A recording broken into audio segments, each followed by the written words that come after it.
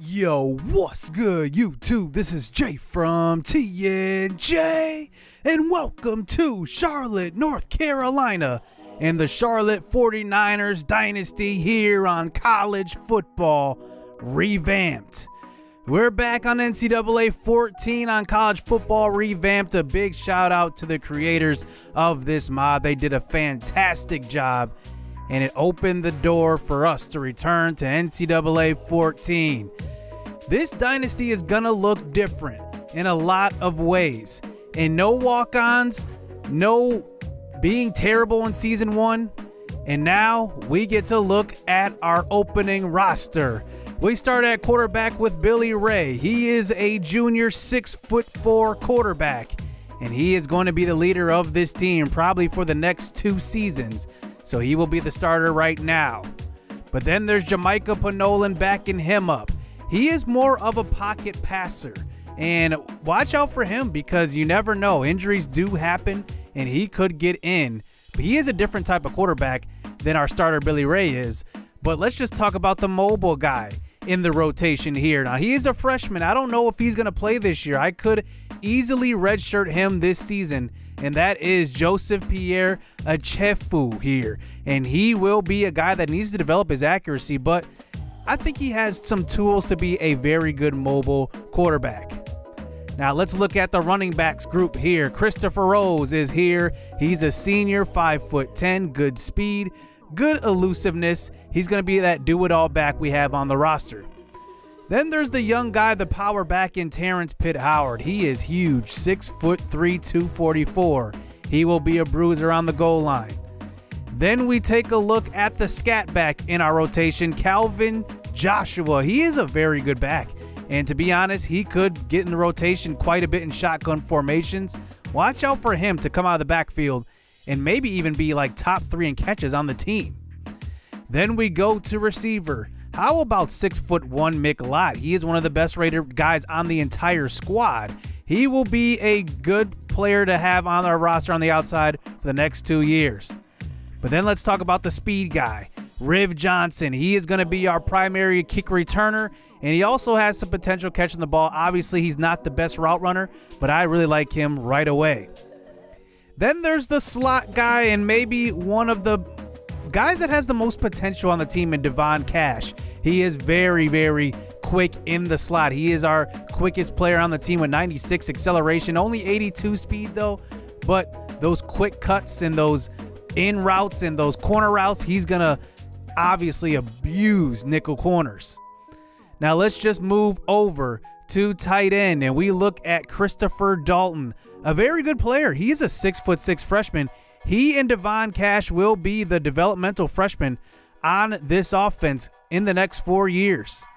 Then we have some more depth at tight end. How about our man Marcus Williams? He is very, very good. I think he's polished, and he can block a little bit, so watch out for him. 2 tight end sets are going to be our friend.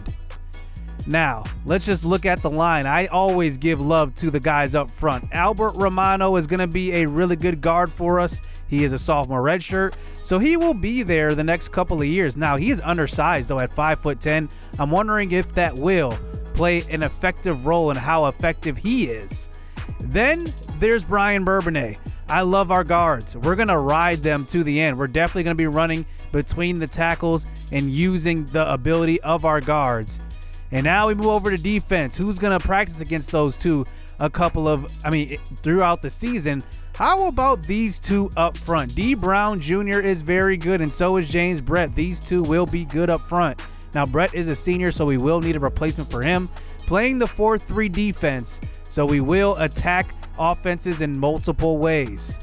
Now, let's look at maybe our best pass rusher, who I really like, Emmanuel Webb. He is a redshirt sophomore, 6'5". He's got some size to him. I'm looking forward to seeing what he can do on this squad.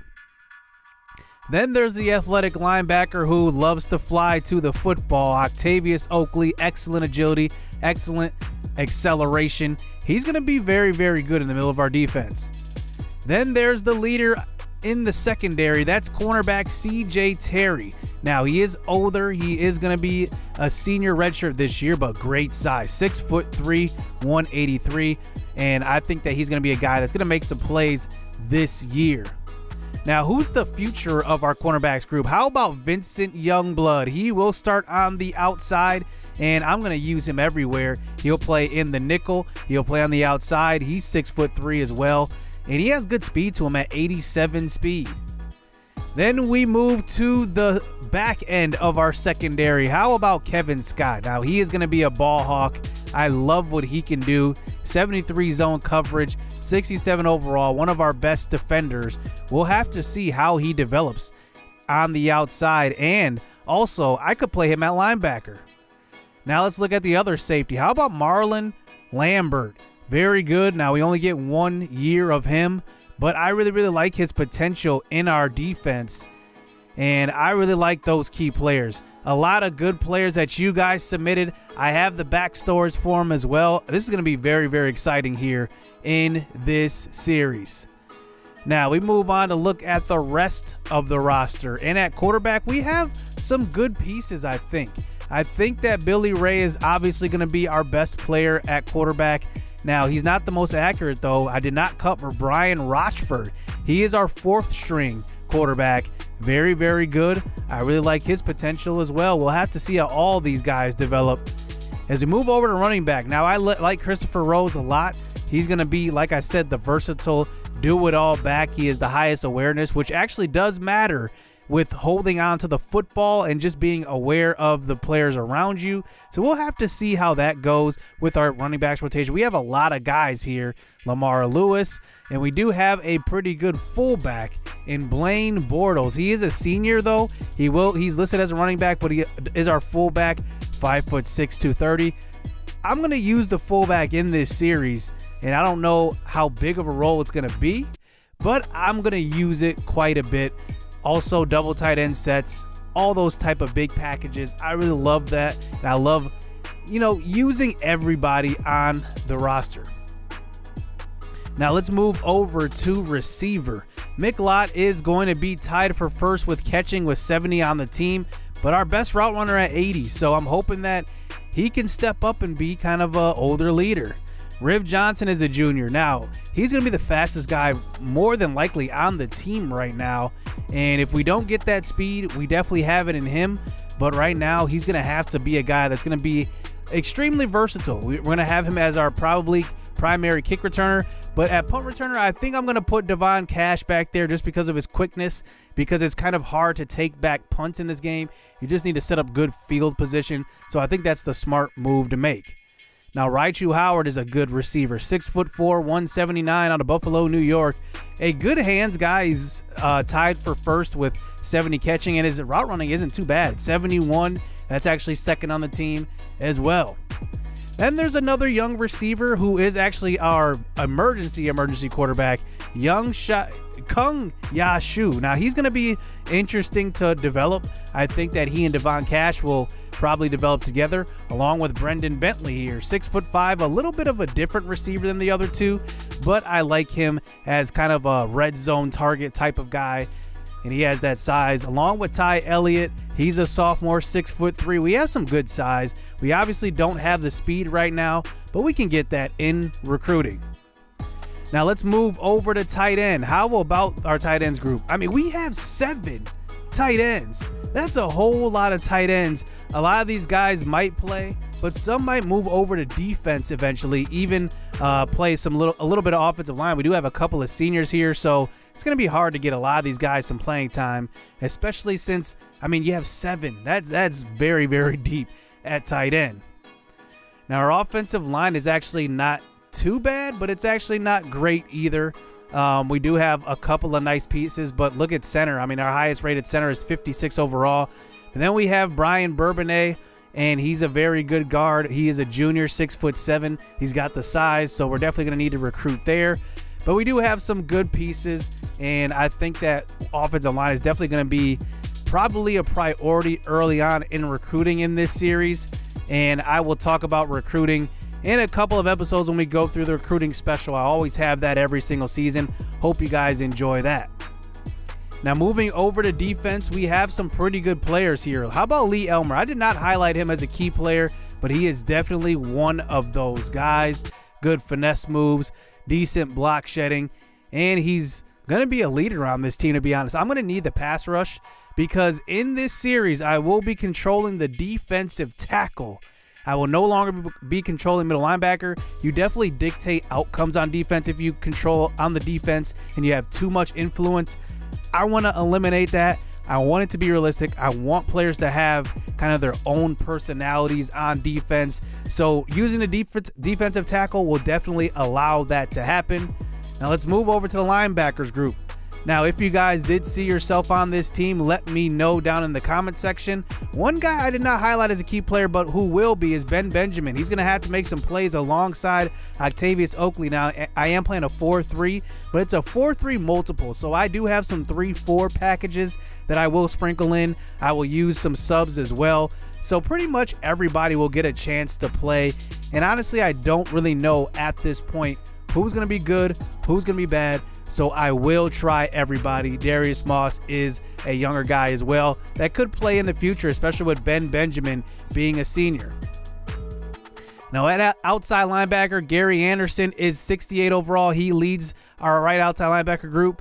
Now I imagine that I'm not going to send a lot of blitzes from the right outside linebacker position, but I will have them play more in kind of coverage type of schemes where sometimes I will blitz them, but more often than not, they will not be the ones blitzing. It'll be the left outside linebacker, and I will blitz nickels, and I'll send some safeties on blitzes. You never know. We're going to need to switch it up because, like I said, when I'm controlling defensive tackle now, it's going to be a different type of game. So we move over to cornerback, and honestly, I don't really see one cornerback separating themselves from the group. So right now, it's going to go based off of overall. So Vincent Youngblood, CJ Miles are going to be the top two. Max Liebem right behind them. But besides that, I'm not really sure.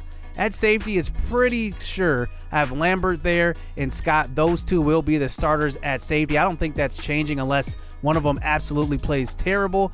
I'm not sure that will happen, but anything can happen here. At kicker, we have Julian Mendez. He's a pretty good kicker. And let's just look at his kick power here. 78 kick power. That's not too bad. He is a junior, so he'll have one more year to develop that. And then we'll have to look for another kicker. And then we have Grant Newport, who is also a punter with decent kick power, 77. But we will need to recruit there as well. He's a junior. Now let's look at our schedule here in season number 1. Now Appalachian State is the only rival we have in real life. They did put this in the game. That is their rival. We will go up against Appalachian State every single year. And I have a little surprise for you guys. Some of you guys did not make the squad, obviously, but we do have Long Beach State in this dynasty. I hinted at going with Long Beach State, but I did not want this to be a Long Beach State channel. I want to show a little bit of versatility here, switch it up a little bit. I don't want to be one-dimensional with one team. The thought was fun, but if I just include them in the series, that will be fun as well. So we will play Long Beach at home. We are in the Conference USA. We will have a pretty heavy Conference USA schedule here. And here in the season 1, we're going to play in the Conference USA. That's where Charlotte does play in real life. Actually, Marshall is a second rival here. I did not notice that before. But I think we might switch to the Sun Belt just so that we can play Appalachian State in conference every single year. That is our main rival. And now let's hop into redshirt. Now, I do have a rule for this dynasty in particular. 1 each year on offense, 1 on defense. I'm going to go with the young guy here. Joseph Pierre will be redshirted. Now, I do have the scrimmage coming up next episode. You will see him play in that game. And then we will move on to the regular season. But I need a kind of a future at quarterback. And honestly, in my last dynasties, I kind of neglected quarterback a little bit. I didn't really go too hard off a quarterback. I thought I could just put pieces around them. So I'm going to make sure I groom quarterbacks in this dynasty and get them ready to play. And I'm going to redshirt him. But on defense, I'm going to redshirt Chase Rollins. And the reason why is because I pretty much highlighted that Scott and Lambert will play the starting roles at safeties. And I think Rollins is a freshman that I can kind of groom into that starting safety role, especially with the senior ahead of him. That is probably going to be key. Now, I highlighted that Appalachian State is our rival. Now, some of you guys did not make the Charlotte 49ers roster, but I included the ones that didn't make that roster on Appalachian State. So we will face them every single season, and I'm going to include all of you guys. So if you guys don't make the roster on our team, you will make the roster on Appalachian State more than likely. If I try to fit everybody in. Obviously, there's not room for every single body, but I will try to get as many guys in as I can. Now, a lot of you guys always ask me, show me your sliders, show me your sliders. So I'm going to show you right now. These will not change because I have played pretty much the whole River Cats dynasty. If you're new to my channel, this is my previous dynasty. I played that whole River Cats dynasty with these sliders pretty much, and they were excellent. It was excellent gameplay from start to finish. I based these off of the community OS sliders and then kind of tweaked them as I went, got some pointers from a couple of other YouTubers, and I think these play excellent. So we will roll with these. These are the sliders here. If you ever need to check, go back to the intro video to the end, and you will see these sliders as we hop into this dynasty. Next episode will be the scrimmage. Now, we have signed a 2-year contract to scrimmage Syracuse. 2 years in a row. This year we will play at their stadium. Next year will be at our stadium. So we will see how that goes, and we will take a closer look at how these players look in the game before hopping into the real stuff. And let's see what happens here in this dynasty. I'm so excited. I'm happy that you guys submitted your guys to get into this dynasty. I'm very, very thrilled to get into college football revamped. It looks better. It feels better. It's just a better experience here in NCAA 14. So thanks for watching. I hope you guys enjoy this series. We're hopping straight into it. So make sure you stay tuned. Hit subscribe. Hit that like button. Stay tuned. Let's get it. Let's go. Yeah. Started from the mud, now you see us going up. Numbers never lie, now you see us blowing up. People used to front, now you see them showing up. So what's up? I've been down and out, but look, keep it a buck, I don't. Always been one up on all of these. They be trying to front for all of these. I ain't got time cause they all in the